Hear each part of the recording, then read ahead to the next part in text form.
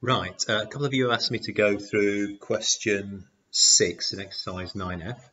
So here it is, and let's do it like an exam question. So we've got a cylindrical container, so a cylinder, is 65 centimeters in diameter. Right, so that measurement is 65 centimeters. Water is poured in so that it's 1 meters deep. So we've got 1 meter of water. And what's the question? Show that there are approximately 332 litres of water. So we want to end up with the answer at the end needs to be 332. 332 litres is what we're aiming for. Right, what shall we notice first of all? They've tried to catch us out with centimetres and metres. So let's change that to be 100 centimeters. What do we need to use here? It's a cylinder. Liters are measures of volume. Volume of a cylinder is pi r squared h. Right.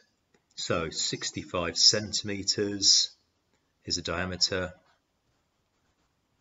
The radius is half that.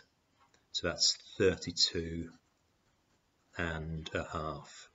So what values are we going to put here? We've got pi times 32 and a half squared times 100 will be the volume.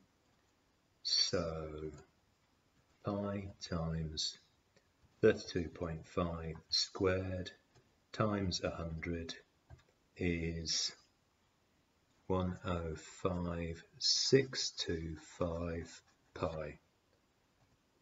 Oh, right, that's interesting, isn't it? 3, 3, the 1 then the 8, that's a 2, isn't it? 0, 0, 0. Centimetres cubed. Well, that's good, isn't it? 332 is that answer there. So what's the final thing we need? From your science, you need to know that 1 litre is equivalent to 1,000 centimetres cubed. Therefore, 332,000 centimetres cubed equals, divide by 1,000, 332 litres as required.